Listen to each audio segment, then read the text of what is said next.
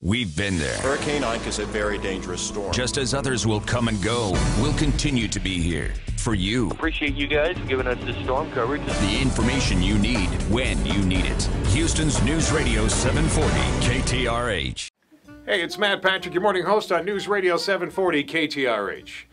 I just want to say Merry Christmas and Happy New Year.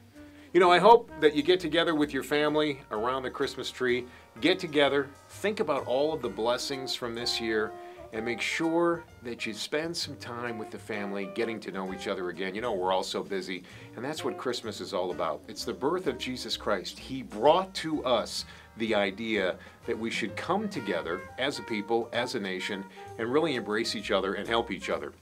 You know, in the year to come, I hope that you and I can do exactly that. I want to thank you for accepting me into the KTRH family. It has been a fantastic year, and I'm looking forward to 2012. It's an election year, so you know we're going to be spending a lot of time together talking about an awful lot of things.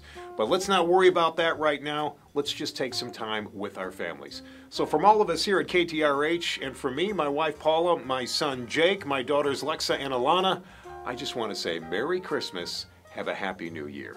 Oh, and next year, I hope to increase the budget for the Christmas tree. Happy New Year, everyone.